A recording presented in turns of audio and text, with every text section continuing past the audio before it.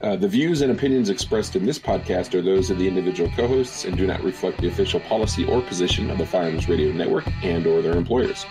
Viewer discretion is advised. This is especially true on live shows. Because if you don't want a gun, I don't want you owning a gun. If you're not comfortable with that, don't own one. I wouldn't call you an asshole, but I would just call you, you're straight up, you're honest, and that's what we need. That's later. We got to bait them with the gun stuff. This is the After Action Project, and we're bringing you the student's perspective on firearms training. This is the podcast that takes you inside the eyes of the student and the mind of the instructor, from practical to tactical, medical to legal, and everything in between. If there's a course for it, this is your fly on the wall after action destination. This is the After Action Project. If you like what we're doing and you'd like to would like to help support the show, visit patreon.com/afteractionproject. If you'd like to throw us some free support and appreciation, we would greatly appreciate a 5-star review on iTunes or anywhere else you want to share this with your friends and family. Tonight's episode, just like every episode, is brought to you by the Firearms Radio Network. Be sure to check out the other great podcasts on the Firearms Radio Network by visiting firearmsradio.tv. Tonight we are joined by Kerry Sloan of Stilettos and Shotguns and WeTheFemale.net. So it's been a few weeks since we've been on here. Andy, why don't you go ahead and tell us what you've been up to, if you've done any shooting, any of that good stuff, and what you have coming up over the next couple of weeks.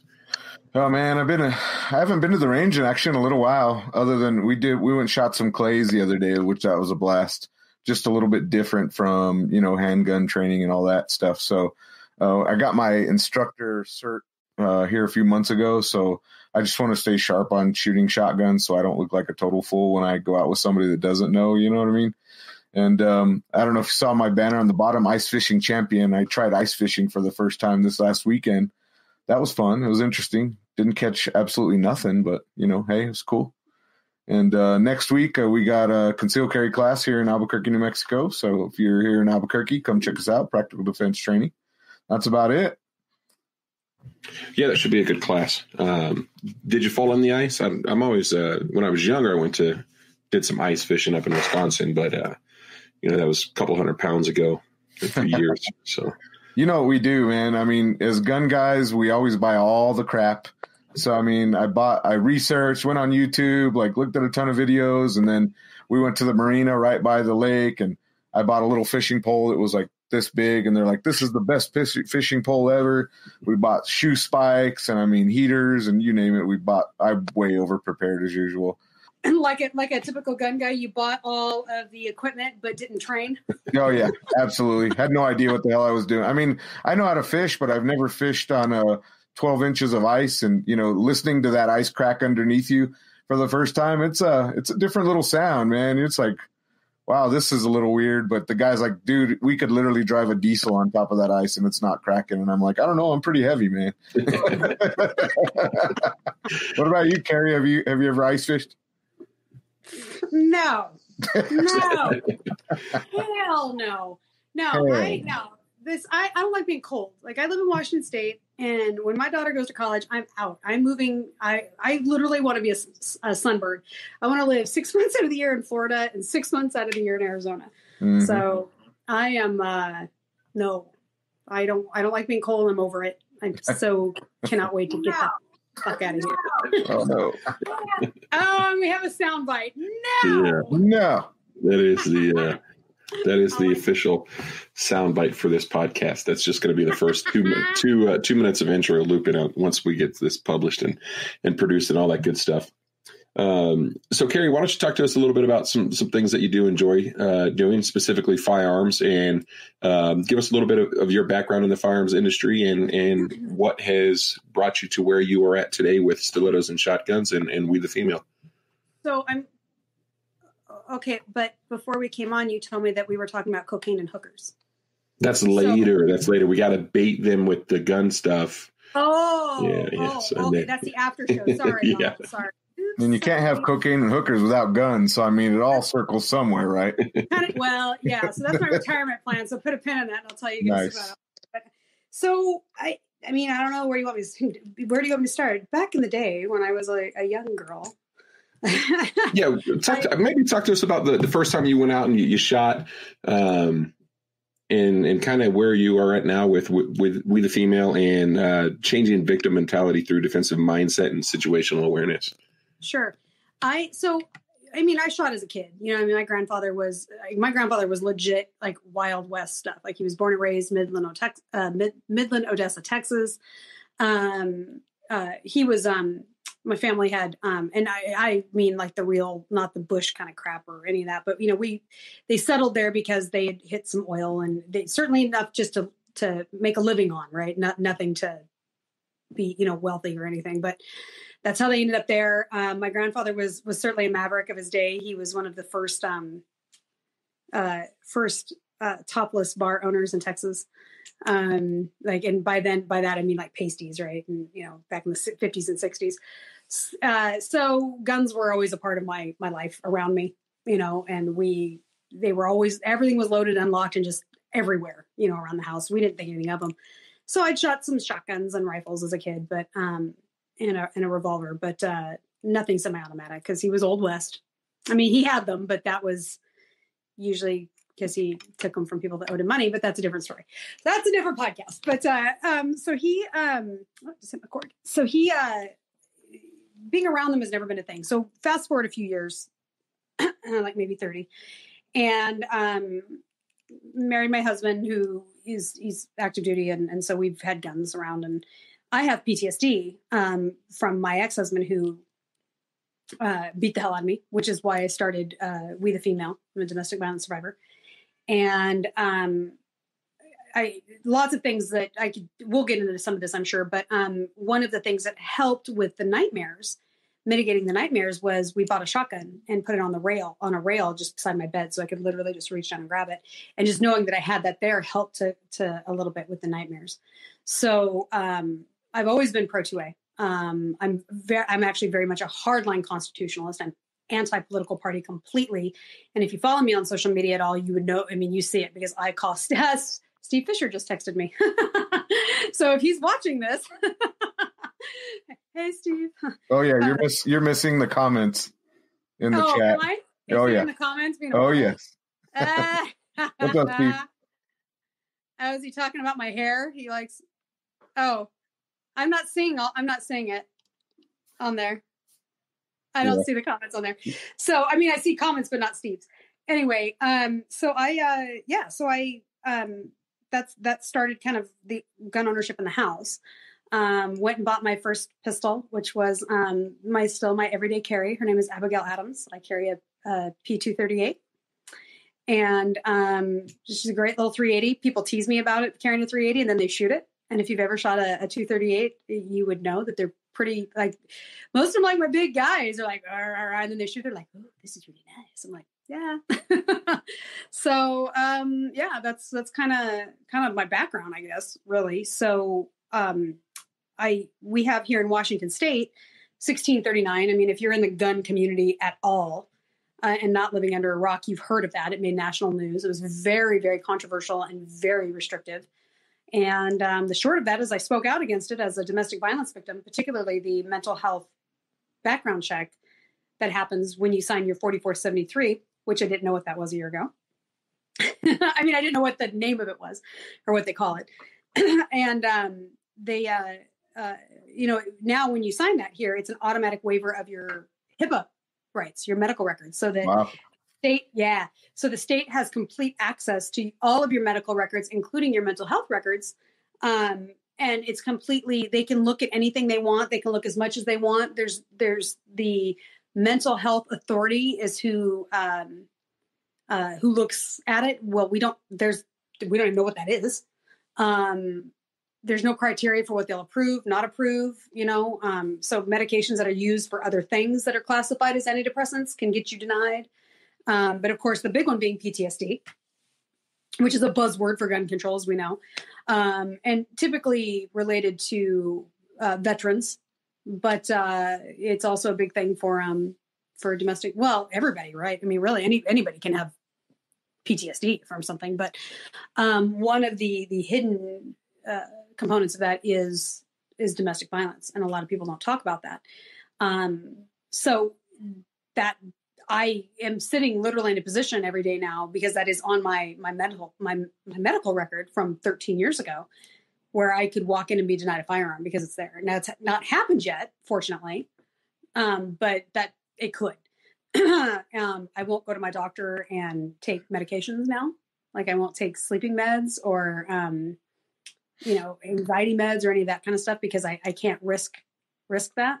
So we have this whole situation now where you have people, I mean, there's many, many reasons why red flag laws are bad, or these type of laws are bad, particularly for domestic violence victims. But more than anything, with something like this, you end up in a situation where people aren't going to go get the health care that they need, mental health care that they need, because they don't want to be this on their record or be denied, or then be put into the higher incident for red flagging kind of thing. Because let's be realistic, we know that that's going to happen. So it's creating a situation that they're trying to say that they're mitigating. And that started cluing into, so I've been a teacher of situational awareness, defensive mindset for a while. I can do threat assessment, those types of things. And, but as I started teaching these classes and I started seeing all of these things, I started watching all of these connections to this culture of victim mentality that we have, which interestingly enough is never denied by anybody in any political party. Like, everybody agrees we all have this culture of victim mentality. But what I started noticing is how through social media, politicians actually use social media, I believe. And it's this victim mentality is continued to be perpetuated and almost encouraged and supported through social media and law, legislation, and particularly gun control legislation. So they keep telling us that they want us, that they're enacting these laws to keep us safe, particularly with domestic violence, right? They tell you hide in the closet till they get there, whatever, right? All of these, I could go on, right? Mm-hmm. But, and so I started making all these connections. I'm like, okay, so they're continuing to cultivate and perpetuate victim mentality, particularly among women and domestic violence survivors. And with the more of this legislation they keep putting in place, this is going to continue. How do we break that? We break that through educating people, particularly women, because women are a powerful force at home. Right? We have more of an influence, because y'all know who's running the house at home. Let's be realistic, gentlemen. No argument here. Happy wife, happy life. Come That's on. right. Now. Absolutely. So, and if Steve is watching, he's like, that's why I'm single. Mr. Crotchety, he's my favorite crotchety old man. Mm-hmm. So when we can get in through these types of classes and teach, we can start to break the culture of victim mentality through teaching them defensive mindset. Some of the things I've learned in the classes that I taught were women say, yeah, when I was out, my husband tells me I'm overreacting or I'm being paranoid, right? Because we're taught to trust our instincts. And that's pretty common, particularly among our culture, right? We tend to be a little bit more aware always as gun owners. But women are taught that, right? Always trust your instinct. We call them the woman feelers on the back of the neck, right? But then it's dismissed, and then we're taught that we're overreacting or paranoid. So I really get in, and I told one woman in one class, I said, maybe you need to evaluate who you're married to. If he's being that adamant in the whole room, because it was 61 women. That was my biggest class. It was in Colorado, and the whole room, you could hear it. You hear the, and I said, I'm sorry, but that's if you're sitting here continuing to tell me over and over and over again that your husband says this to you, and you can't let it go, that says to me that there's something else going on in your home that you need to evaluate, bottom line.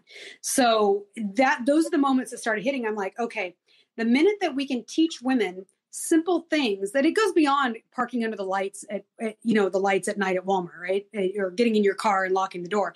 It's how many exits are in that Walmart? Do you have a plan to get out?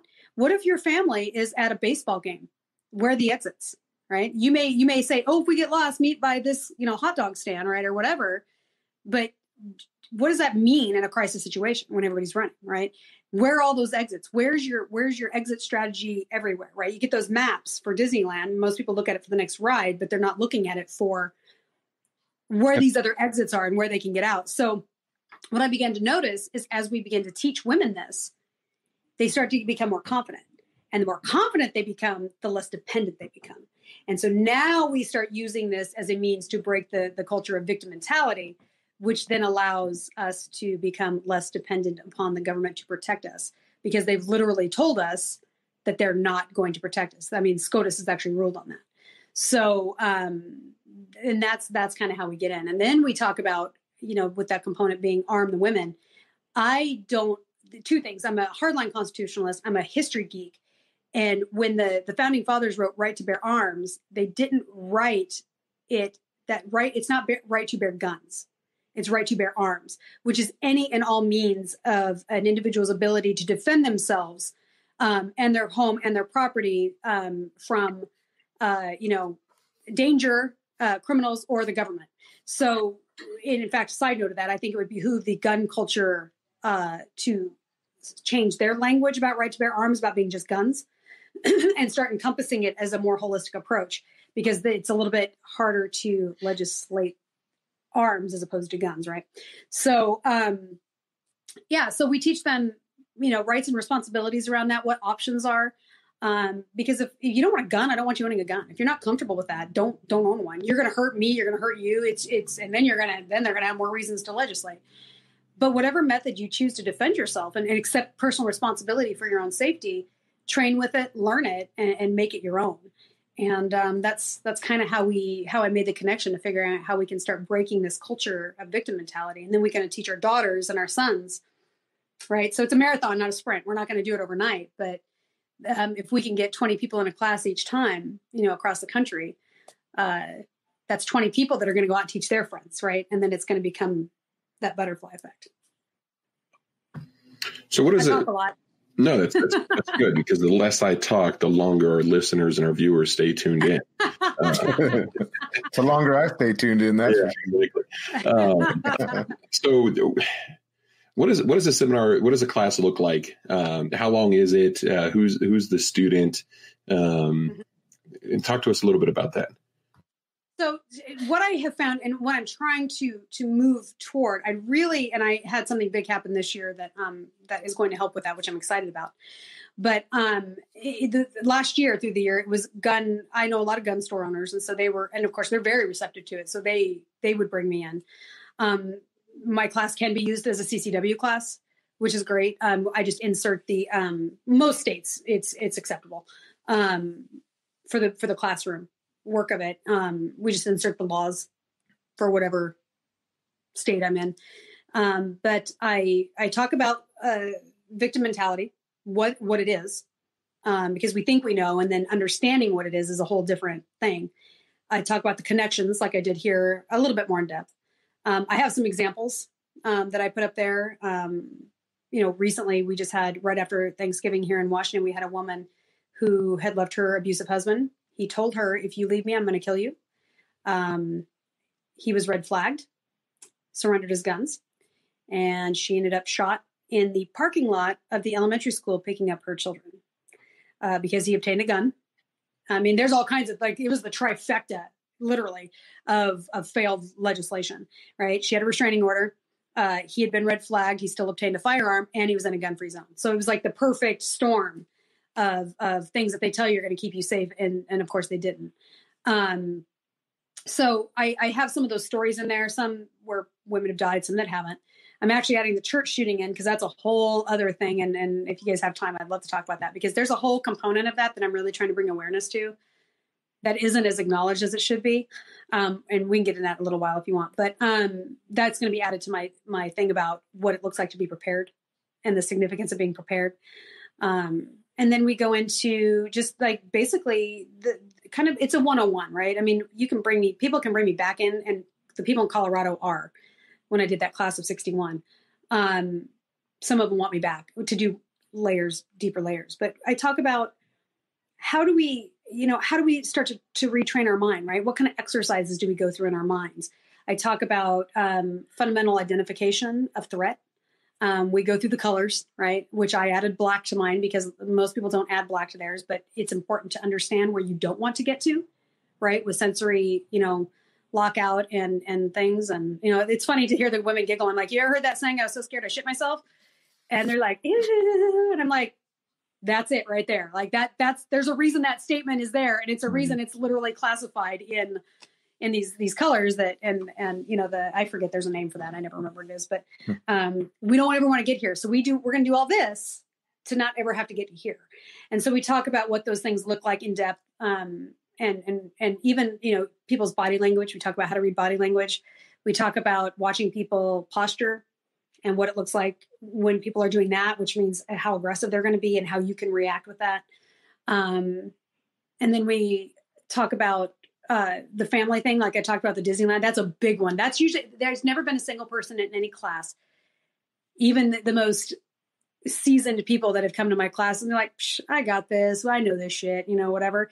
The minute I bring up the family plan thing, there's never been a single person, and I've taught at this point probably close to 200 people that haven't gone, oh, I didn't think about that. So that's usually a big one that gets people. So we end up spending some time on family plans and preparedness. And then we talk about options for self-defense.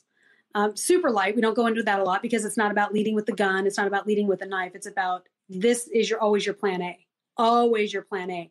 And what do we need to do to exercise this to make this muscle memory, like you would drawing or using a knife or any sort of hand to hand. And then the other component I spend the most time on is the rights and responsibilities surrounding self-defense.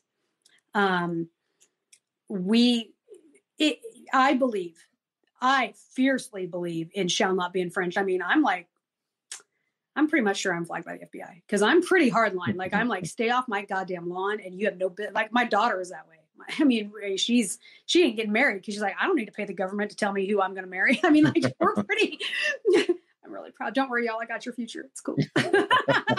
There's hope for the future. They're in my teenager and her friends. We're good. So we're pretty hardline about that. I do believe, however, that we need to be responsible within our own culture to not give them a reason to infringe upon us.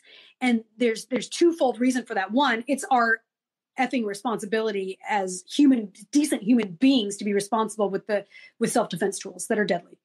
Bottom line, that's just a fundamental human decency and morality issue. Second, when we can get to a point where we can stop being assholes to people outside of the gun culture, anti-gun people, and to each other in our own community, and get together and come up with some cohesive fucking plan for what that looks like, and we start to mitigate crime from the inside because we're self-policing, now politicians have no reason to say that they need to put gun control in place. So when they continue to do it, which we know they will, now we have valid reason to say, hey, we've got statistics showing that we've been able to mitigate this by self-policing our own culture and our own community. What's the real reason that you want to take these guns away from us? Now we have a better marketing plan, for lack of a better term, to come in and say, now we know what your intention is, right? Because now they can still hide behind it because we can't get our shit together. So that would be huge, right? I mean, if we could actually come up, like, my dream, unrealistic dream, is to have this awesome, like, marketing plan that every gun owner could, like, subscribe to, that would, mitigate guns falling into the wrong hands or whatever. And that, so then we can be like, politicians, now we know you're out of here. Yeah. Even bigger than that, getting the people that are not gun owners in to listen to the same thing that you're talking about. I think that's huge. And I think you really have something here because, so much we talk about guns. We talk about guns. We love guns. We love to shoot and all that, but people with PTSD, women that have been battered, have been in severe situations, they're not quite ready for that hardcore gun. Some are, but many aren't. I grew up, I had a pretty tough life, and my father had a history of that with my mother, and I seen my mother growing up as a kid, and her being deathly afraid of them. Not even too thrilled about guns today. She's not against them, but people aren't ready for that. And so teaching what you're teaching it goes so much beyond just weapons and guns, right? You're giving people hope of a mindset of, how do I get past what I'm going through? How do I not get into the mix of what she's talking about? How do I keep myself out of it? That confidence. And I think that's really great. So let me ask you this, Kerry. Is this a course towards women more, or is it for anybody? Who's it for? So my initial plan, being a female domestic violence victim, and knowing that number is significantly higher than males, I knew that it existed for males, but I mean, it's quite a bit higher. 1 in 3 or 4 women, depending on the statistic you look at, and 1 in 7 men. 1 in 7 men tends to be pretty consistent across the board. I've seen 1 in 5, but the most common is 1 in 7. And this isn't counting the queer community, because I want to address that. And if any of you guys don't want to talk about that, just leave, because you guys can all kiss my ass, because they have just as much of a right to defend themselves as everybody else does. So I'm a fierce ally for the Second Amendment in the queer LGBTQ community, right? End of story. That being said, they tend to skew the numbers a little bit for what those domestic violence survivor number. I'm like, okay, look, I support y'all, but y'all need to rein in the letters, because I can't. I'm having a hard time keeping track of the statistics and like being able to put this out there, because y'all keep changing that shit all the time. So Erin Paulette and I have that joke, she's Pink Pistols and Blazing Swords, and I'm like, I can't keep track of y'all. So so that number tends to be skewed, which also tends to skew particularly the gay men number, right? Because that's a huge problem in their community. But so I went in with the idea that I wanted to bring women in and understand this, but particularly and I've always been, I'm a feminist, real feminist, not a feminazi. So I believe in equality. So it's always been important to me to acknowledge men and the struggles that men go through as well, and the struggles that these wackadoo feminazis put men through. And I think you and I have talked about that, actually, I think a couple of times. And but during Domestic Violence Awareness Month, which is in October, I shared the story of a man in my post, and it opened a floodgate for men. Like, it was like I finally gave men that followed me this validation to be, and it just poured out. And so I shared more of those stories and things. In fact, I probably shared more than women's stories. And I realized that, and I've had men take my class. So I'm kind of kicking around. Do I change the name? Do I not? Do I expand it? I'm looking at what to do with that. And to make sure that it is encompassing, because it is information that is valuable to men too. That being said, women are significantly, disproportionately targeted as random victims for crimes, particularly sexual assaults, muggings, that type of thing. So a lot of the situational awareness and defensive mindset stuff definitely is, for lack of, you want to say more relevance to them, but statistically, if you're basing it on what we see culturally, I would say it is. So, but no, men take my class all the time. Some of my biggest donors have been men because they like what I do, particularly because I don't completely blame men. But as we were talking about with the gun culture and awareness and language, and how you said, I want to touch on this because this is really important to me. And if I can get through to some of y'all, this is super without it causing a fight. But you had mentioned like some women are not ready to have guns, or some women are not ready for that. That is true. And what people don't understand is that when I post, because I'll post on social media stories, right, of the women that are murdered or this or that, and there's a lot of victim blaming that happens, where I see a lot of things like, well, that's really unfortunate, but she should have been armed. Well, that's really unfortunate, but it was her choice to not be armed. And so whether that's true or not, like, just take that and put it to the side, because I have a lot of domestic violence victims and survivors that are still in their situations that follow me. And they're following me, obviously, right? I'm giving them something, right, to come out. And they see that and they'll hide. They won't come out because that is reinforcing what they're taught at home, right? That they're programmed to believe is their fault. So when you see articles like this, whether it's something I post or whether it's something I'm talking about or whether it's somewhere else, please be mindful of that and be careful about that language you use, because that one particular victim that might be ready to send me a DM, because I get them weekly, I need, or I have a friend. Some of it is I have a friend, and then some of it is legitimately I work with a lady that is XYZ. What can I do? Mm-hmm. Or college girls leaving their boyfriends. That's a big one I get. And what do I do? So I literally walk them through it. And sometimes I'm their only resource because they just won't go anywhere else, and it's anonymous, or they not with their friend group or peer group. They see that, and so that comment may be the one that keeps that woman from messaging me. And I pray that she's strong enough the next week to do so and she's not dead. Yeah. You know, and I'll give it to Jeremy. Huh?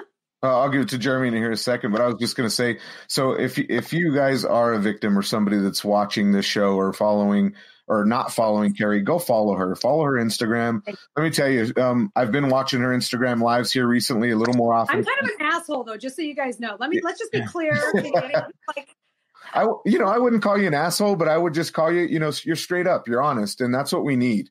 We need to quit bullshitting and trying to beat around the bush. Let's say how we feel. And that's, that's fun. But yeah, different conversation, right? Not hookers and cocaine. Sorry. That's later, right? But follow her Instagram. It's really good. There was a good conversation. I think it may be part of the one you were talking about. That you had Star Snoop Dogg on. He came out. Yeah. Because of me. Yeah. Another amazing story. And I mentioned again. Crazy life I've had. I've been a victim of domestic violence with a female. Yes. I wasn't beat up or anything like that, but I went through that. And I actually shared it in a Citizens Police Academy thing in front of, 90% men, and pretty much all the men, you could either see them chuckle or be like, holy crap, this guy actually has the guts to say this. And I'm like, yeah, of course, more people need to, it takes a bigger man to admit that crap than to hide it.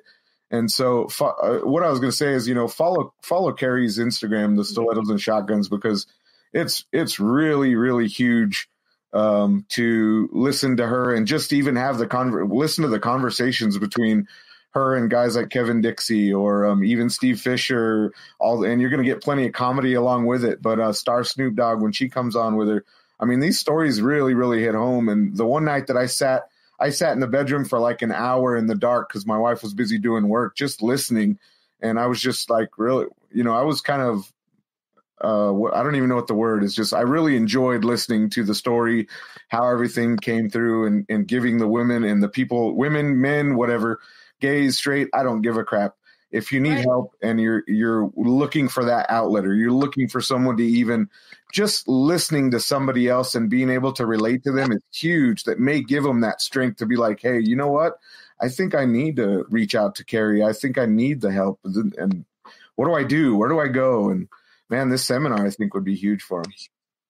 Well, I appreciate that. Thank you very much. And it's one of these things where people see I'm a very, very alpha personality, clearly. I was homeless. I grew up very, very poor, very, very like Cops episode, like double wide trailer, dog in the front yard, Budweiser cans. They were like legit. Like I'm going to dig through and find old pictures of me growing up and like show because people don't believe it now. And in my 20s, I was homeless. I lived in the salon that I worked in. I was a nail tech at that time. They moved a tanning bed out of this like little, I don't know, I think it was like 7 feet long it wasn't even 5 feet wide. I think it was like 4 feet wide room, and lived there for 9 months. So I was homeless. I didn't have, an address. I had a roof over my head barely, but, at work. And, I'm a entrepreneur. I own a day spa, the biggest day spa in, the number one in my area, region.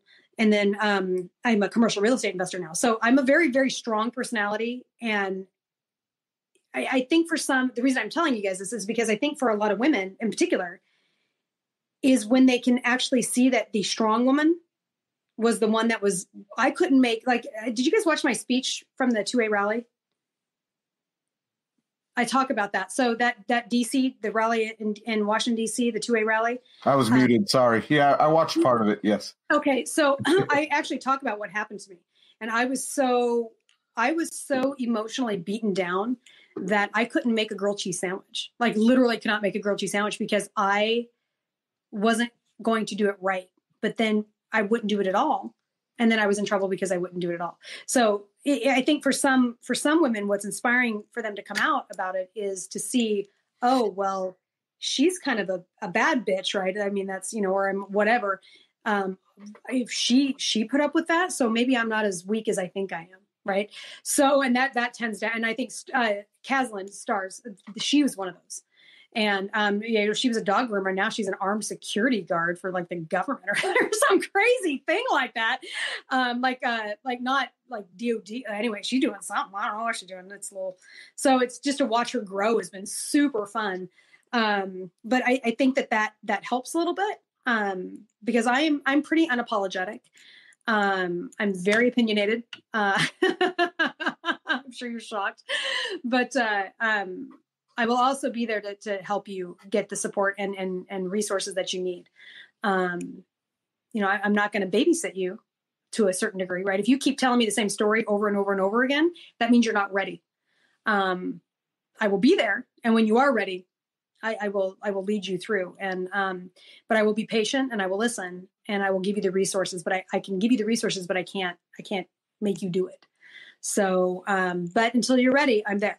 So, and you can come and you just listen quietly and watch and listen to Steve be a butthole and Katie and I be horribly inappropriate with each other. Because I'm telling you, if y'all sensitive at all, don't watch Katie and I, especially. Like if you get any PC bone in your body about like race or gender, don't watch Argo J or NOC Firearms. Yep. You've been warned. We have a good time though. It's free entertainment for me. Yeah. Free entertainment for me. Katie has been an amazing friend and mentor to me, and he and I have become buddies. And we're big history geeks, he and I, and we understand. I understand deeply the history of the birth of gun control in America. Being racist, and he understands the oppressiveness of women. And I took a big hit. A young black man was watching, and he was very nasty to me. And Katie actually corrected him. I was, women were bought with property as well. When this country was founded, women were barely status-wise higher than slaves. We had no rights and none of those things. And that's just a reality. And it doesn't demean or belittle anything that the slave that, we had with slavery at all. But we get it. We get each other. And we understand how important it is for us to come together, much like Frederick Douglass and the women who started the suffrage movement, right? They came together as abolitionists and they helped each other advance. And so we get that together and understand what that means. And so we enjoy each other's time. And he's an awesome guy. You guys should, if you guys don't pay, that dude will wake you up, man. We call him the preacher. I think what people oftentimes fail to realize is that, I guess the path to like gun ownership and through gun ownership for somebody who's been controlled, right, and the victim of domestic violence, that's empowerment. And it's the empowerment that really gives people the ability to rise above those circumstances, right? There's a reason your abusive spouse doesn't want you to be able to defend yourself or doesn't want you to have the confidence, right? There's a reason the government doesn't want you to be able to defend yourself, right?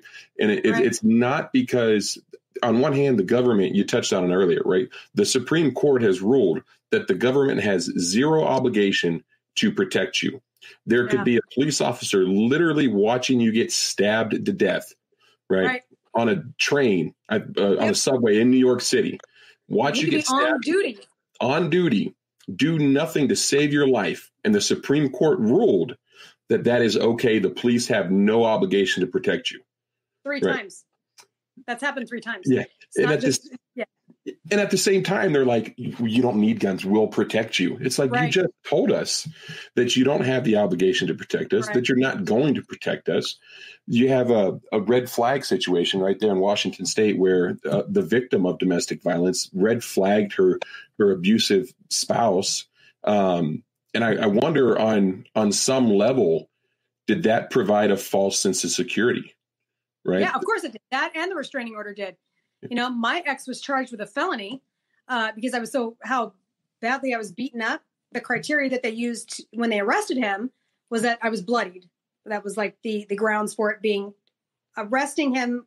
The initial charge was a class 3 felony. So like the lowest felony charge. He was charged with that in a DUI because they arrested him as he was going down the road. He was able to drop it to a misdemeanor.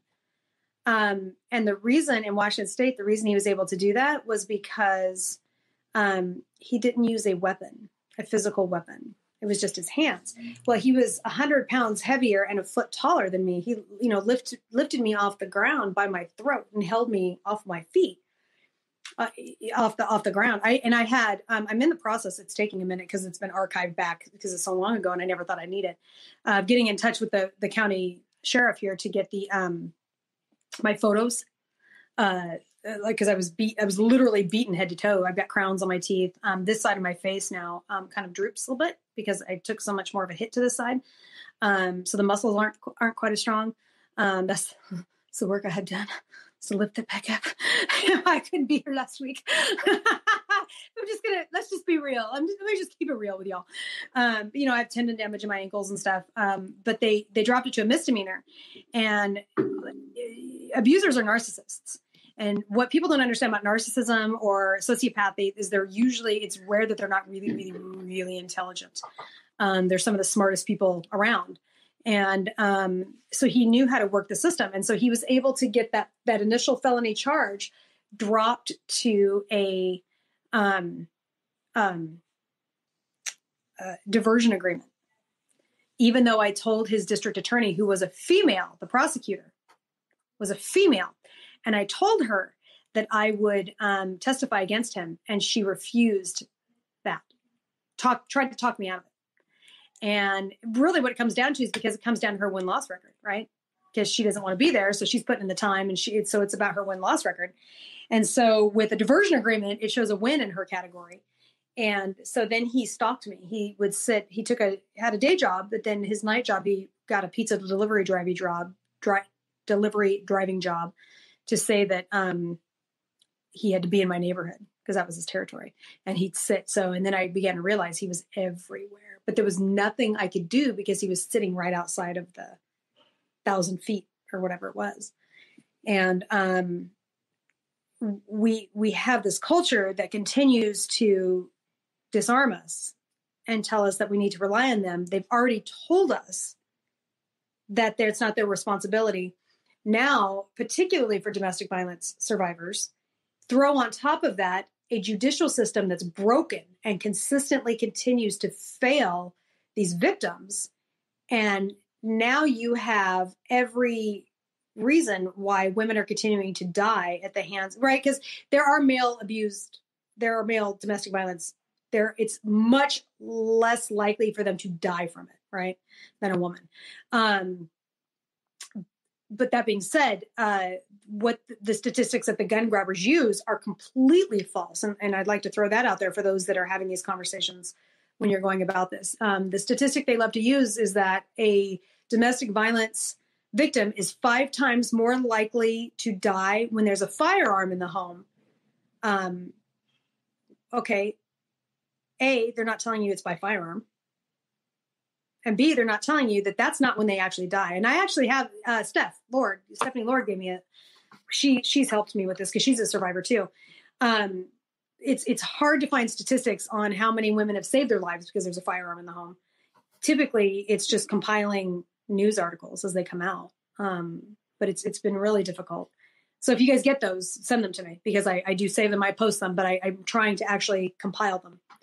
And archive them so that we can start to get a number. It's going to take years, but the most dangerous time for a victim is not when she's in the home. It's when she tries to leave the home. And that's when it gets dangerous. There's never been a story that I've come across where she's died being in the home. Every single news story I've come across is when she tried to leave. And I know that personally. The county sheriff here told me when he was released, they said to me, we suggest that you not be home for 3 or 4 days because that's when they're the angriest.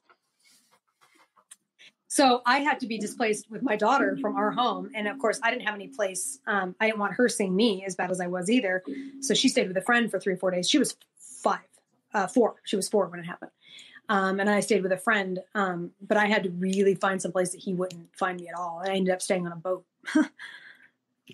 Fortunately we got a lot of water up here. So, but yeah, so they know it, right? They told me that the police told me that, yet this narrative is still being told that this is the case. And so domestic violence victims and children are huge pawns for domestic violence control or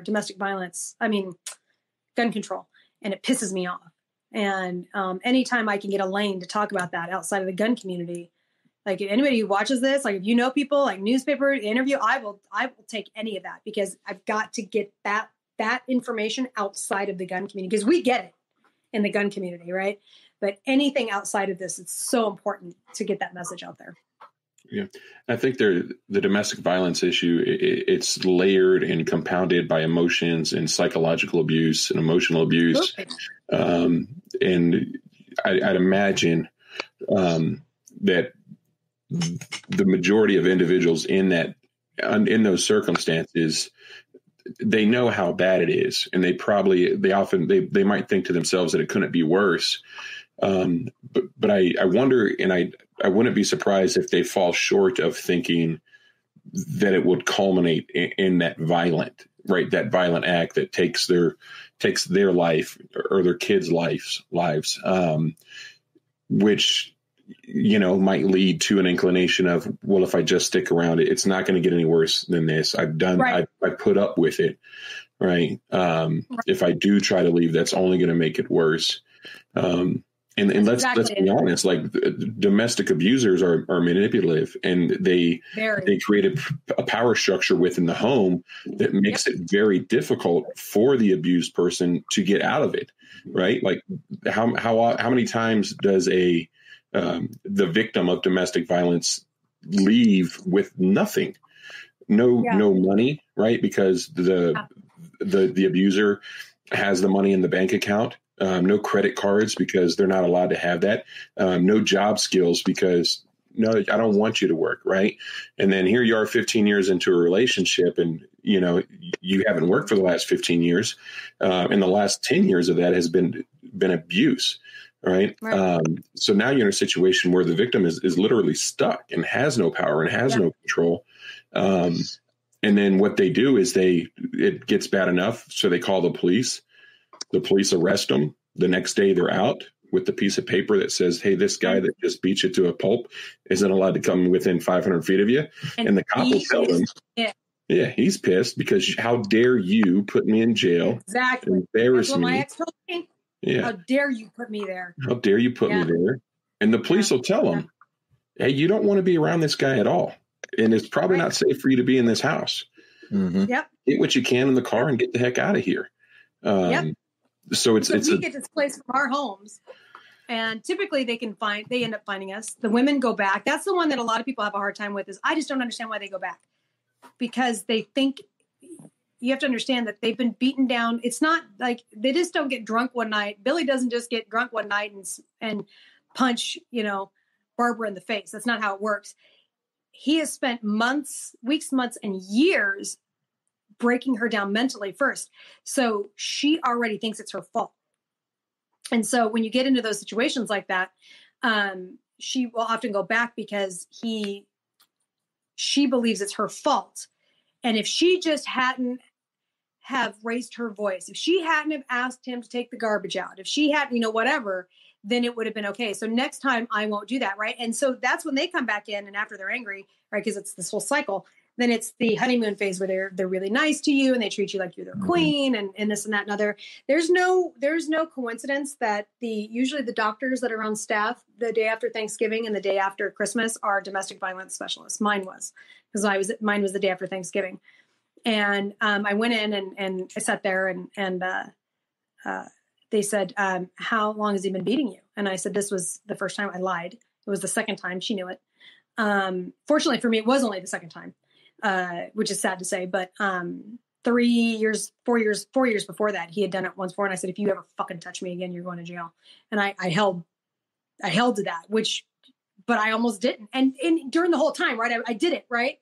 But the whole time and during the whole process, I kept thinking, why did you do this? Why did you put yourself in this situation? You made it, like I kept, me, right? Self-compromise. Knowing that I did the right thing, but it still messed with me.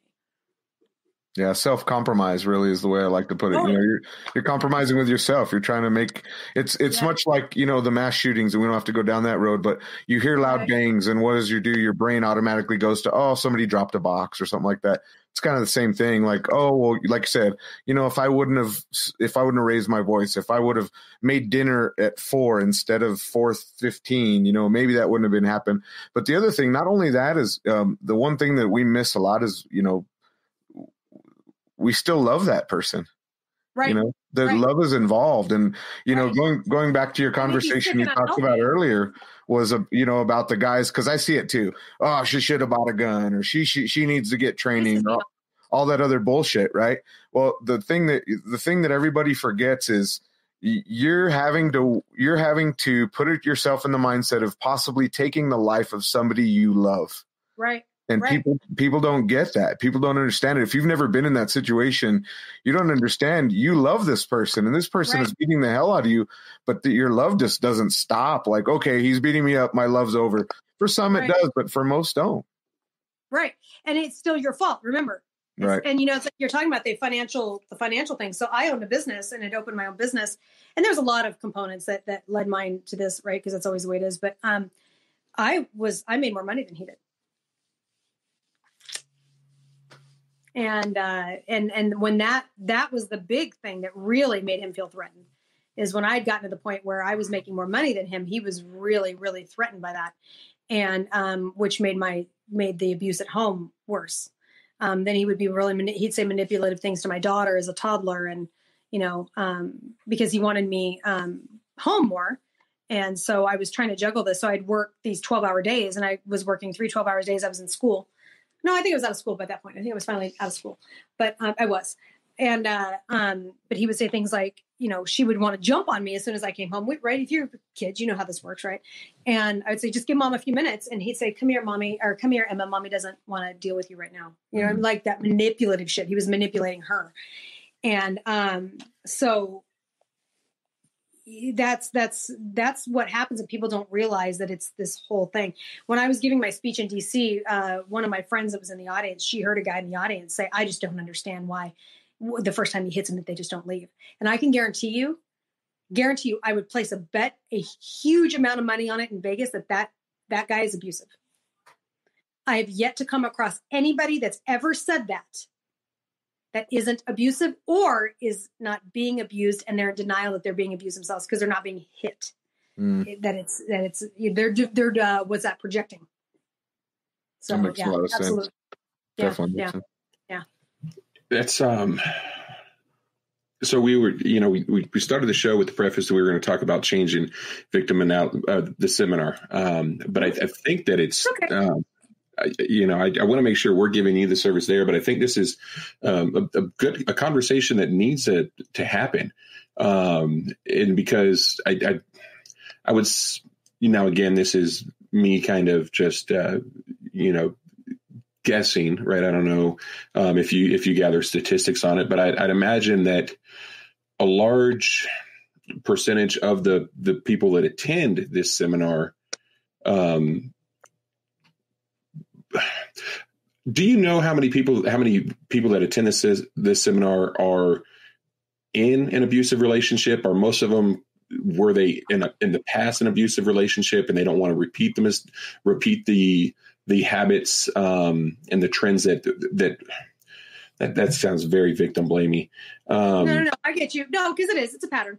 You have to remember, most of the people that brought me in are gun store owners. So, but that being said, if 1 in 3 women are being abused, and I had 61 women in that class.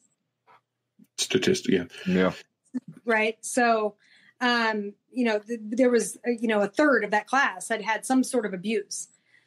Some of them have gotten out of their situation. Some of them were there, I think, because they were maybe looking like subconsciously even, or their friend brought them. That's a big one, right? Let's go take this concealed carry class. With this underlying message to it.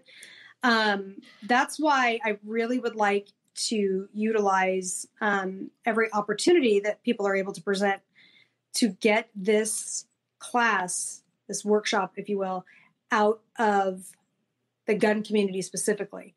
I ended up becoming a gun rights advocate accidentally because of how things played out for me, which is great. I mean, I'm not complaining about that at all, because I am a fierce constitutionalist, and I believe that we need to, defend our constitutional rights. And it gave me a very unique voice as a feminist to do that. So I have no problem with that. But the good and the bad of it is that everybody who's been incredibly receptive to bring me in has been gun culture people.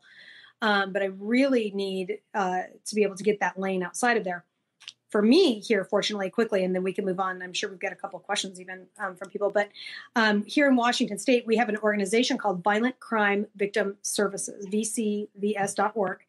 And it was started in 1993 by a gentleman whose daughter was murdered. And they do advocacy. They're called for people called co-victims. And co-victims are people who have lost a family member to a violent crime. More often than not, it tends to be gun violence. So they go in with the families to advocate while the murder trials are going on or these types of things.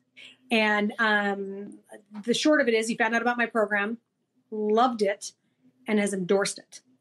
And that's a huge endorsement for me. In fact, I'm putting up the event tonight. So if you guys, if you know people in Washington State, please share this because I'll put the event up on Stilettos and Shotguns and We the Female tonight. But they are actually, it's the first time because I've been a little bit of a pariah in my neighborhood because of the G word and everybody assumes what I teach is about using guns. I'm like, it has actually, what I teach has very little, if anything, to do with guns in general. But in Tacoma, February 15th, I'll be teaching my class, and he's actually invited the over 1,000 previous clients that he's had for the past 30 years. Now, obviously, we're not going to get that many there, but a church found out about it and loved it, what I'm doing, and they're the ones hosting it. So it'll be in so we've got seating. It'll be, I'm expecting maybe 30 or 40 people, which is fine. It gets more than 50, 60. It starts to get a little bit like the dynamic of the class changes a little bit, which I can handle. But it becomes more of a lecture than kind of a workshop kind of a thing. But so this is a really good opportunity for me to start getting this voice outside of just specifically gun culture and into some of those other areas. I've been very blessed. I can't say who yet. I'm tried there, particularly the individual. He's hard to nail down. But I have been given a grant for travel expenses for 6 states. Katie has taken one. So Kevin Dixie's taken one. So I'll be in St. Louis. Looks like Houston is picking one up. And then I've got some other, Colorado might take that second one. So I have that option available, which is nice because I don't get paid to do this. It's, I pay to do it, which is fine. I have no problem with that. But they believe in what I'm doing so much that I'm grateful to this organization, and y'all know who it is. So when I announce it, you'll be like, "Oh, that's cool." But that they believe that we need to get this message out there. So if you have connections to women's organizations, domestic violence shelters, we can work together to get that message out there because we need to get women to understand that they do not have to settle for depending on anybody but themselves for their own safety and security. That's awesome. I mean, we have Stephanie Lord out here, so feel free to come to New Mexico. Yeah, I would love to. I talked to her about that. I love Stephanie. I think she's great. And if domestic violence shelters, they're hard to get in with too because they're very anti-gun, they're very victim-y, right? They domestic, not all of them, because there's one in Reno that's run by a guy, Jake Wickstrom, who's great. And he's actually had me on his podcast, a mental health podcast, because about red flag laws, and they get it there. I'm hoping to get in there with him, but domestic violence shelters, typically speaking, these people are earning their paychecks by encouraging victim mentality. So it's really difficult to get in because they believe it themselves. Like even the people running it believe that, and I mean, some of them go so far as like, they're like super bash the patriarchy, man-hating crap, which is horrid because ladies, love your men. Love your men. We're smarter than they are. You've got to just, love us and pity us at the same time, please. Just humor them sometimes and just make them dinner. It's not going to hurt you. Okay. God. Yep. So, but, and it's, it's a little bit challenging to get in with them, but like community organizations, service days. I mean, there's all kinds of ways that this can be implemented in communities, because it's about your own protection, not about, there's never been anybody. And I challenge everybody to do this. Ask anybody, if they think that our judicial system is not broken. There's not a single person that I will ever ask that does not agree that we have a broken judicial system. So usually the best way that I, metaphorically speaking, disarm them, excuse the pun, is when I say to them, so if you believe we have a system that's broken, why do you want to continue to put laws in place that inhibit my ability to defend myself when that very system that you already believe is broken is continuing to allow people to like me to continue to be victims? That usually stops them. Like, boom. Like, if you want to you want to end the gun control conversation with somebody real quick, do that. Do you believe we have a broken judicial system? Well, yeah, it's a mess. But they'll get ready and say, so why do you want to continue to put laws in place that continue to take away my ability to defend myself when they can't do it? I think with that, there's I think one of the things that gives gun control the power that it has is less about how guns save lives and more about like a team mentality, because typically speaking, historically speaking, not historically speaking, the perception is that the Second Amendment is for me, people that look like me, right. And not for people that look like you, and not for people that look like Andy, right? Oh, it's definitely not Andy. Yeah, it's for not for bald people. Wall, man. Yeah, you can't have hair, you can't have a gun, right? I think the perception has been, and for gun control advocates, I think they do a great job of furthering this mentality and this perception that gun control or guns, the Second Amendment is for old white dudes, right? Right. Because the NRA, everybody assumes, if you talk to anti-gun people, they always, if you hear anti-gun, when they talk about gun nuts, it's always NRA. Yeah. And I've been working actively to break that stereotype. And I don't know what the NRA is doing. I don't know if that's who they're pandering to, because I didn't know they helped out with was it Shanine Allen? Black girl. Yeah. I didn't realize that they were involved in fighting for her. That should have been, that shuts all of that stuff down. So why did they suppress? Because their marketing people are fucking dumb. That's why. Yeah. Because they're fucking stupid. Because if they were smart, they'd have people like Andy and I up there. That's right. Do you guys know about Jeremy? You probably don't. Andy, do you know about when I confronted Willis Lee at SHOT Show last year? No. And what happened with that? So Katie was presenting his truth pistols, which I have number 1. For those of you that don't know, you know about those ones. I actually have serial number 1. I was the first one to order it. And yes, I totally brag about that because it's awesome. And not only because I supported my friend, I believe in what he's doing. I was going to say not so humble brag. Not at all. You get me not so humble at all. I have number 1, just so y'all bitches know. He actually made me cry when he did that. I was not expecting him to do that. And because of the prototypes, right? But no, I have the first retailed one. So he that was actually by law. But anyway, he made me cry because he made a big to do of it. But Willis Lee was standing there, and somebody said, "Oh, that's the right." Because remember, I didn't even know what SHOT Show was. Like, I showed up and I was like, "What the hell is this thing?" Right? A year ago, I didn't even know that existed. Well, now I did, but barely.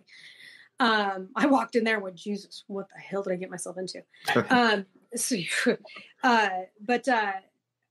So I tapped him on the shoulder and I said, you're there. Cause I think at that time, I don't know if he still is, he was their director of outreach or something like that. And I said, and I handed him my card and I said, I'm Kerry Sloan. I'm founder of We the Female, a domestic violence survivor. And you need me. We need to talk because we need to address how you guys are the conversation around how you are dealing with women and firearms. And so he looked up at me because I was in heels and I was taller than him. So he looked up at me and he said, yeah, that's exactly how you're going to get me to talk to you, is by talking to me that way. And He turned to walk away from me and I touched his shoulder and I pulled him back like this and he turned around and looked at me and I said, your shitty attitude right now is exactly why you need to talk to me. And he, like a little kid, went like this and walked away. And Laura and Colleen Smith was standing there, liberal gun owners. And she said, somebody needed to do that to him. And I said, well, why haven't you done it? And she just stepped back. And then I met Tim Knight. And that's how I met Tim Knight, because he was standing there. And Tim Knight said, somebody needed to say that to him. And I'm glad it was you. I'm Tim. And then he handed me his card from the NRA board. And I was like, really? You're one of them? Right? Because, right. And so then I found out who Tim really is, which is the Illuminati. And Literally. And so Tim, of course, is a very good friend of mine now. I adore Tim. He's usually one of my go-tos when I need help or advice and support. And we just run stuff off of each other sometimes. Yeah. And but you guys have to understand, before I was a gun community person, I was a gun owner and a fierce gun owner, and was very I have a very unique perspective of NRA. I was very anti-NRA. My husband and I gave up our memberships 3-4 years ago, long before I knew that. Like, when my post went viral and 2 weeks later, I'm like, shit, there's a whole world of these people. Like, where did this come from? I had no idea there was a culture, right? And makes sense. And no idea this existed. And so we gave up our because we hate lobbyists, despise lobbyists.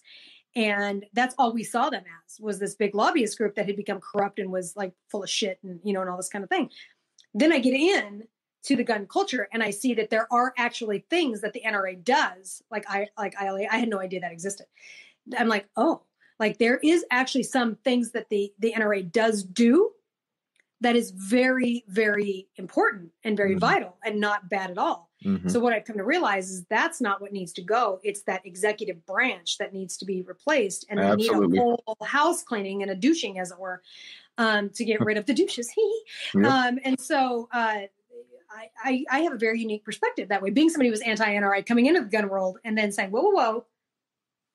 There needs to be some conversation around this, but definitely their marketing component of that is a giant disaster. And I don't foresee that changing, unfortunately, anytime soon, which is sad, because actually if any time they need to be doing it, it's now. Yeah. Hey, Kerry, just a thought popped in my head. Have you ever, and don't laugh, but have you ever tried going to Moms Demand Action and trying to get in to be like, hey, let me talk to you guys a little bit about my experience and what I do? And yes and no. I've tried to reach out to them through social media, which is a network. People laugh about that, but I think that's a legitimate way to get a hold of people now. Right. I've been blocked everywhere. It's almost about the only way. Huh? It's almost about the only way. In some cases, yeah. Because we have a state representative here who's not in my district, and so her people weren't returning my messages. And so she had commented on a tax thing up here, because I have she's in my area and we have mutual friends, like personal friends. And she popped off about some taxes. And I said, I said, do not refer to yourself as a leader. You are not my leader. You are an elected representative. And the language about who you are needs to change with you. Mm-hmm. I said, and it would serve you well to remember that you're a representative and return people's emails when they send them to you instead of ignoring them. And I actually left that. I screenshot it. And I left it on social media. And boy, did I get a message back quick then. So then she messaged me, and then I received this fuck off, essentially, email from her staff, right? I can tell you she didn't even read my email that I resent her at the top, but resent per your request. And so I responded back to it, and I said, thank you for responding. However, I think it's really disappointing that you've chosen not to see me. I realize you have no obligation, as I'm not in your district. However, I'm bringing a conversation about gun control to this that you really, as a Republican, you really need to be hearing. And I've got some stuff that you really is going to help benefit you in this fight when you're telling me that you're behind enemy lines in your message as a Republican. So I emailed it to her. I sent it to her in a Facebook DM. Then I went on her timeline on her wall on Facebook, and I said, hey, I just wanted to let you know that I responded to that email. And since you were having such a challenge being able to receive my emails, I just wanted to let you know that I sent it to you in a DM too, just to make sure that you get it. Nice. And guess who I got an email back from? So from her personally, not her staff. So use Facebook, but I say always try to be a resource and not an adversary, until you have to be. Then call them out, right? But don't go in with that. And I'm kind of an a-hole. Like, if you follow me, people think that I go in with both barrels, wide open, blazing. And I don't. I may talk a lot of shit online and stuff, but when I'm dealing with these people individually, nah, like, you've got to be like, don't go in being an asshole, or you're not going to get anywhere. Mm-hmm. Right. Educate them. I sat with another state senator here, and she wasn't completely anti-gun, but she wasn't pro-gun. She's running down the middle, and she's a Democrat. She's the only one that responded to me, interestingly enough. And I sat down with her and talked to her, and there were some things that we agreed on and didn't agree on. I said, have you ever shot a gun? And she said, only shotgun, skeet shooting. And I said, so you know that they're not the horrible things people make them out to be. She goes, no, but it's things surrounding it that we can make better, because she's all about the capacity magazine ban, and I educated her about that. So I pulled out a baggie with rounds in it. And I had a 22 all the way up to a 308. And I said, this little round 22 in that assault weapons ban bill that you guys have on the table, you have guns in that bill and want to ban guns that are as assault rifles with this size round, but not with this one. And she just stopped and went like this. And I went, like, you guys don't get that this is not what you think it is. And it stopped her. And then with the magazine ban, this is a great one for y'all, because this is really the only argument we have. Steve Fisher actually helped me with that. Steve went through, we sat on the phone for about an hour together, and I went through the laws, and I read the things, because that dude knows guns. Like, he's Rain Man of the guns, man. Like, from everywhere in the world. Like, he just know, he's all right. And so he helped me kind of create that language. Yeah, he's pretty fly for a white guy. Crotchety old man. So he helped me with some of that language, and I'm waiting for if he's still watching anywhere, I'm waiting for my little thing showing up with a text message. He went through that, and then he sent me a video to show her about, right, because the concept with this magazine ban thing that they're after is that if they limit the capacity, this is literally the logic that they have, that it takes them longer to reload, therefore saving lives. So I showed her the video of somebody who was not, like, Steve sent it to me, and this person was not, they were not an expert. I mean, like, my husband and Steve, and maybe you guys, I mean, I don't know. My husband is 0.5 seconds, right? He's military. He's been doing that forever. He's quick. Steve, probably 0.5. You guys are probably under a second, half second, 3/4 of a second. So worst case scenario, we're looking at, 3 seconds. Well, Steve sent me one of a guy who was not completely amateur, but he wasn't an expert. So he was about a minute, second and a half. So I showed her that video, and she went real quiet. And I said, that is somebody knows how to shoot a gun, but isn't necessarily an expert. So if he were completely inexperienced, it would be maybe 3 to 5 seconds, maybe 5 seconds, most likely 3. I said, so you're talking about someone who's wearing 3 magazines at 10 rounds apiece on their waist. And at this point, she looks at me, she goes, yeah. I said, so they're having to change that. And you're saying that time is going to save their life. She says, well, yeah. And I said, do you think that 9 seconds is going to save somebody's life when it takes the cops, at best case scenario, 10 minutes to show up? And she had nothing. Mm-hmm. She couldn't even get emotionally defensive. She just went quiet, and she sat there. I said, you know who you will hurt? You will hurt me, because I keep a 30 round capacity in my AR. And I choose an AR in my home because my AR is light. I'm accurate with it because I can brace it against my shoulder. There's less recoil, and there's going to be less collateral damage.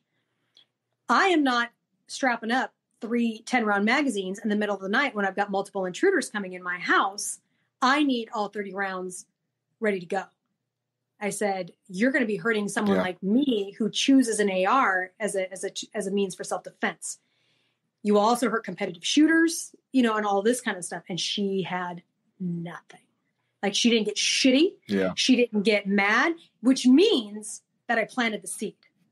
So could she still vote for it? Sure. But at least she's not going in blind. And that's the best I could do, at that situation. So, that's what, so educate people before you blow them up. Then blow them up. Like, if they turn into dicks, let it go. And I'll be more than happy to help you write it. It's what gets them right. And the anti-gun groups, they come prepared, right? They come in force. Andy and I down at this Santa Fe, and we had spoken out in opposition of a couple bills they were trying to pass, and there they were, the anti-gunners. They had leaflets, they had bullet pointed lists for the people that were on the committee, right? And then our side got up there, and we were flat-footed, right? We were speaking of, there were guys up there that were speaking in opposition to this bill, and they had some points that were the anti-gunners had already thought out and planned for, and they said, hey, those points that they just brought up don't even apply to this bill, because we're not touching that stuff. We're not doing that stuff. Right. So our side looks like we don't know what we're doing. Right? Exactly. So and they're capitalizing on it. And, we get a bunch of people up there with guns, gun owners. They're like, well, this is my Second Amendment right. And they're reading all, like, because I just went testified in Tacoma, right? I don't even live in Tacoma, but I testified because they put a gun and ammo tax there. And they knew we knew, I mean, it was unanimous. They knew what they were going to pass it. They, interestingly enough, every single one of them, all 8 of them, including the mayor, also admitted before they voted to pass it that they didn't know what they were voting on and how it was going to affect people. Like, they all admitted it. They didn't fucking care because that's how they've gotten, right? But the Arrow, right? Probably at least at a minimum, 25% of Arrow's employees showed up to speak. I mean, that room was packed pro-gun and pro gun rights, and not so much on the other side. I mean, they were outnumbered 5-1 easily. But some people had really good points. I went in, with my, why are you not fixing your system? I went in with my very powerful talking points, and I said, and if you're, and this is, I went in like putting ammo tax in place. What about women who ride the bus? They can't, if your thing is, well, they can leave the city to buy their ammo if the cost is, but not if they ride the bus. Like, you're literally targeting marginalized groups of people, right? You're targeting, I hate to use the word minority because nobody's really a minority anymore, but my brown people, right? My brown people, my black people, if they live in an urban area where they don't have transportation, they may rely on bus for transportation, or if they are low income, because spoiler alert, white people, not all black people are poor. Not all brown people are poor people. Yep. Contrary to like some sort of like weird, bizarre gun world structure sometimes. I hear people, right? It's weird. Not everybody, so nobody come at me in the DMs because I'm saying fuck off. But I'm speaking like, this is like Andy's laughing because it's kind of true, right? No, it's very true. See some of this stuff, huh? It's very true. Yeah. So, but you've got single moms, you've got domestic violence survivors living in the cities where they can get to work by bus. And I said, you're marginalizing them. And if your argument then is to tell me that, well, the ammo tax isn't that much, then why are you putting it in place to begin with if it's not that much? So, I came in, and there was a few of us that had a really formidable argument, but so many of them got up there and were like, well, this is my constitutional right. I'm like, Jesus Christ, we fucking know. Like, if you leave a comment ever in one of my social media things that says shall not be infringed, literally the response is going to be, we fucking know. Like, and just stop with that. And it's being infringed every day. And spoiler alert, everything but the Third Amendment has been infringed upon in this country. Right. Every 3rd and 10th, but they're using the 10th against you right now. If you don't know what it is, get the goddamn app. It's free for your phone. Educate yourself on what the Constitution is. But they're using the 10th Amendment right now. The federal government is using the 10th Amendment to take away your rights so that then they can backdoor it and do it federally.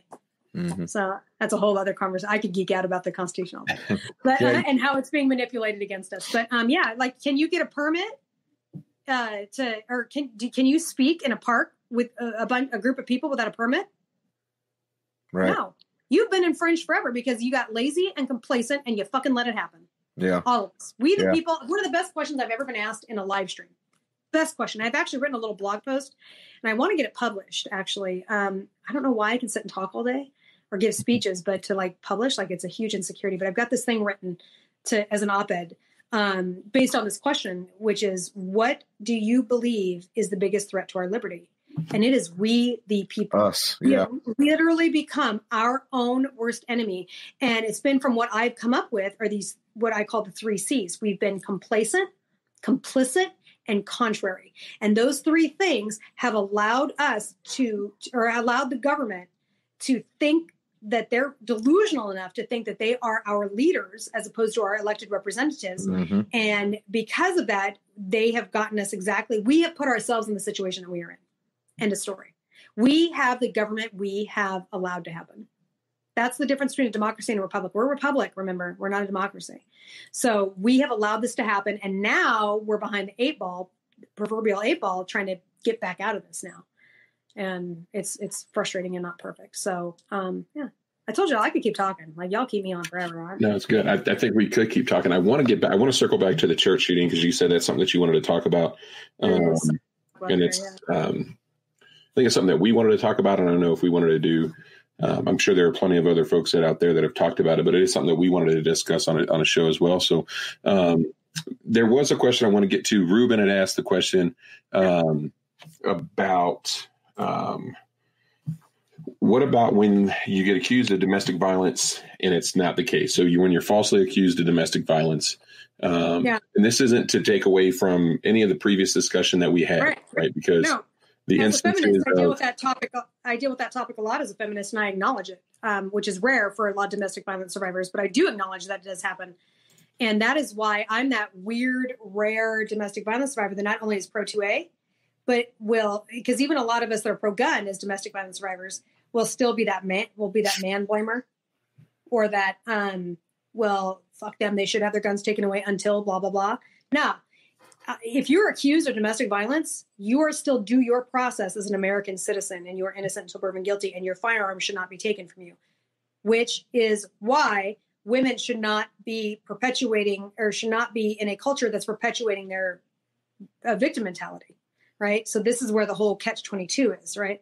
So I absolutely believe that any individual is due their process, that you are innocent until proven guilty. That's difficult when we have this culture that's continued to encourage women to be victims, right? So there's no easy answer to that. But it really is going to start by even men getting on board with helping to encourage the proper way to reconstruct and what it looks like for women to take care of themselves and defend themselves. And y'all, gunmen are some of the worst, man. Like, you guys there's a lot of chauvinism and a lot of misogyny going on. Oh, yes. In the world. I just don't have to put up with your asses, because I'm going to tell you to fuck right off. Right. I will. I don't care. But it's also ostracized. I've been, people don't like to play with that. Right. Mm-hmm. And interestingly enough, it's more the conservative women have a hard time with that. I've been called harsh and abrasive, and I'm like, but you fucking voted for Trump. Like, so if Trump said it or a man said it, he'd be a leader. Right. So this is why we still need feminism. And this goes back to that whole kind of thing, right? You guys think I'm abrasive and I'm harsh, but if Trump had said, I'll say some of the same things that he'll say, in context or whatever it is, or in some form of it. And you guys support it with him, but I'm being too harsh and abrasive, conservative women, but you're MAGA girls. Mm-hmm.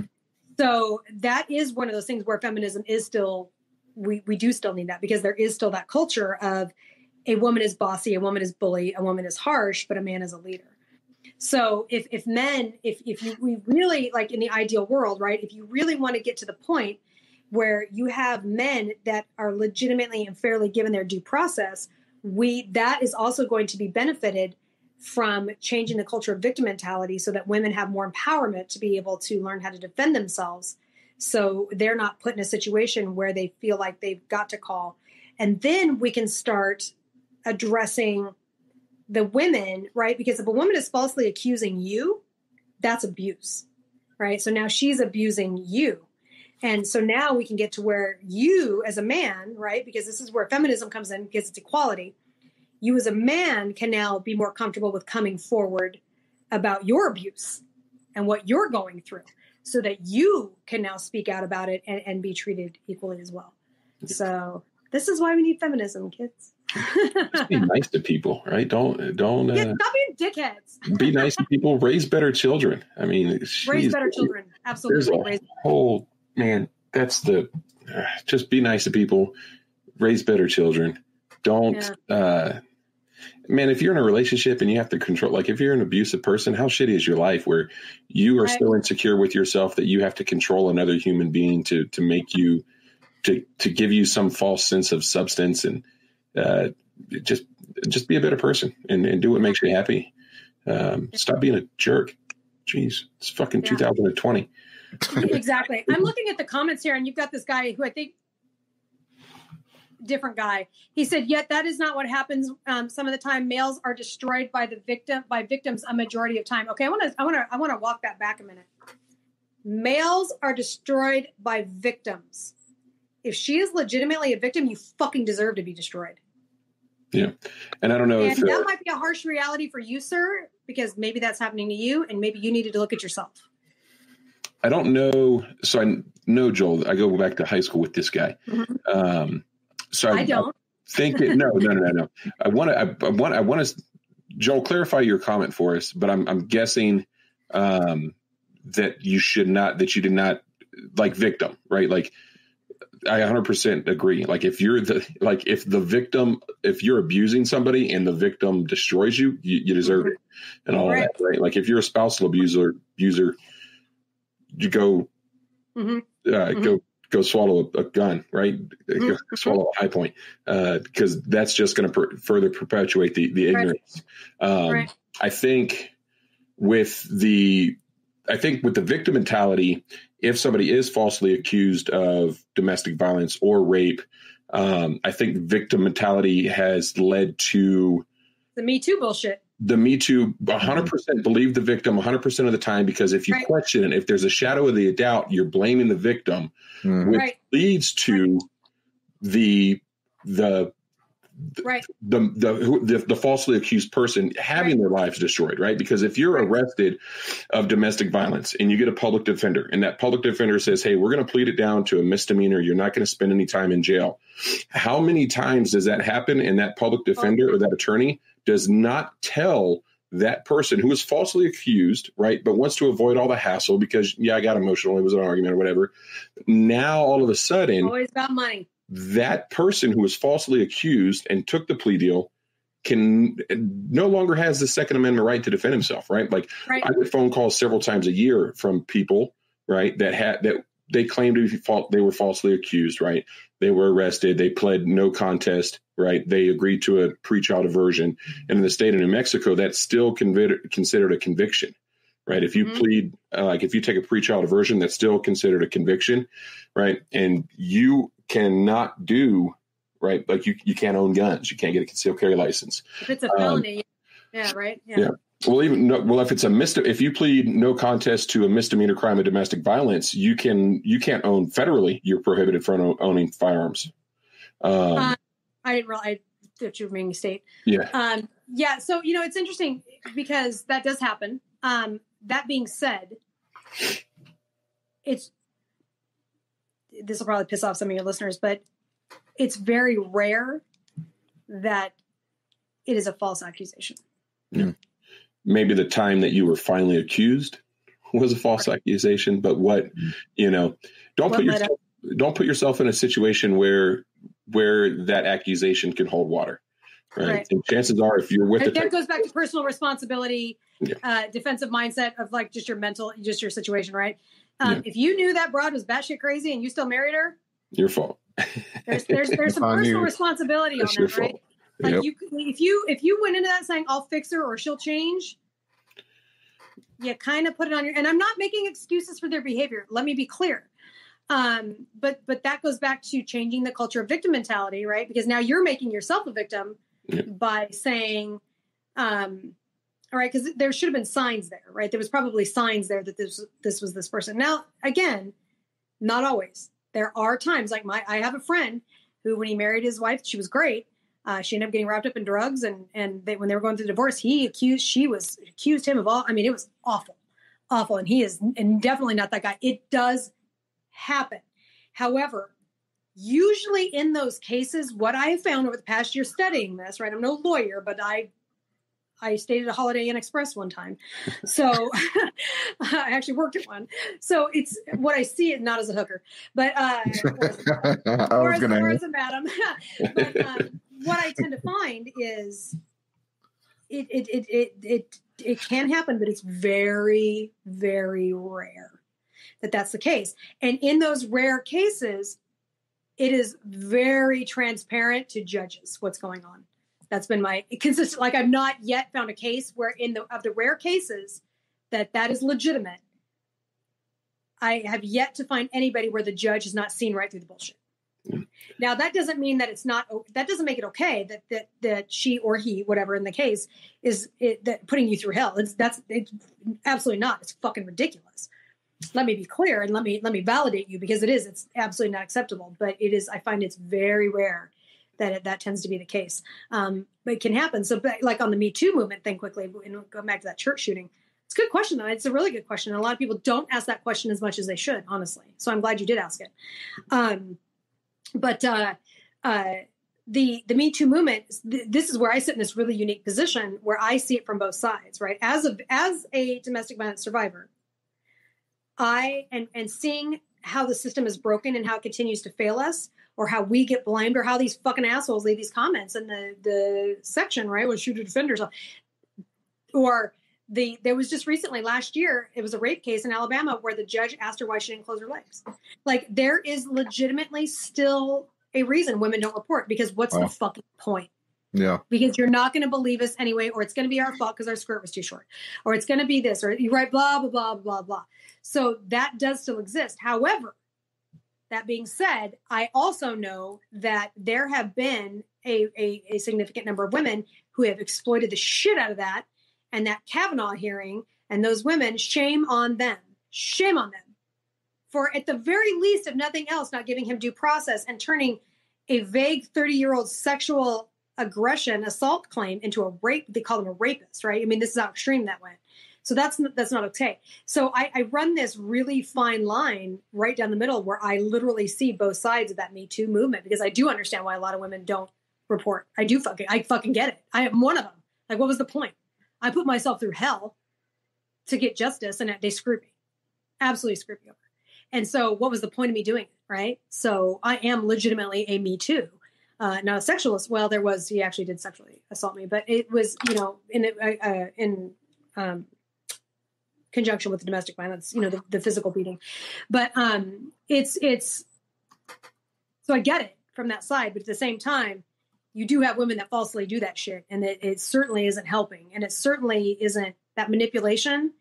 Like, this is why men won't trust you, right? My husband and I got in a huge fight. I shouldn't say huge fight. It was a heated conversation. That's more about that. When Pence came out and said he would have lunch with women, and he's like, I get it. And I said, fuck you. Who the hell, what is that? Right? Because my husband's very much a feminist. And because guess what? Spoiler alert, men can be feminists, and you should be. Because it's about the philosophy, not about the word. And he Jeremy's really feminine too, just saying. Are you a feminine? Are you a feminine man? I do have 2 daughters. So. And he said, yeah, see, and it's funny how much more of a feminist you become as a dad of daughters, isn't it? Funny how that happens. Yeah. And he said, fuck no. He says, I'm not putting myself in a position where a woman's going to accuse me. And I said, how dare you? Right? I mean, I was pissed, wicked pissed. Then the Kavanaugh thing happened. And then I was like, he was still a little bit of a disconnect for me. Honestly, owning my own shit, it was a little bit of a denial, me being stubborn. But then there was a reporter in, after the Kavanaugh thing it was in Louisiana, who was pissed that this congressperson down there, or senator, governor, I don't even know what it was, wouldn't have lunch with her without somebody else there. And I was like, yeah, I wouldn't either. And my husband went, I was like, okay, I get it. So guess what, feminazis? You fucking created your own situation by exploiting and making and spinning that shit. Fuck you, Alyssa Milano. Fuck you, Rose McGowan. And actually, that's not fair, because Rose McGowan should be screwed. She should piss off for other reasons, but not for that one, because she was actually legitimate. But Alyssa Milano, if I ever see her. So she just ruined it for women, right? I mean, anyway, I could go on. Let's talk about the church shooting, because that's a thing for me. Before we get to the church shooting, man, we really hope you enjoyed listening to that episode as much as we did interviewing and having our guests on. Be sure to share this with your friends and family, and head over to patreon.com/afteractionproject. We'd love to have you on as a guest panelist, and be sure to check out those other rewards that we have for our Patreons. If you're a recent graduate of a firearms-related training course and would like to join us on our show, or if you'd like us to review a specific firearm-related training course or instructor, shoot an email to show@afteractionproject.com. Remember to join a local firearms advocacy organization. As always, stay safe, shoot straight, and remember to secure your firearms so that unauthorized persons cannot gain access to them.